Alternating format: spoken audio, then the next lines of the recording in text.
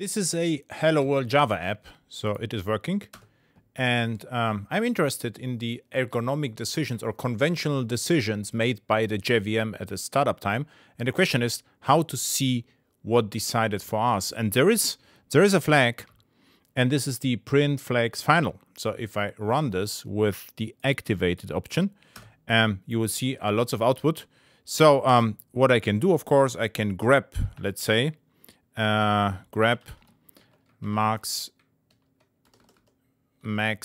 heap size, and I only see the heap size, and both the soft and the max heap size are set by the JVM. This is so-called ergonomics, so this is the convention.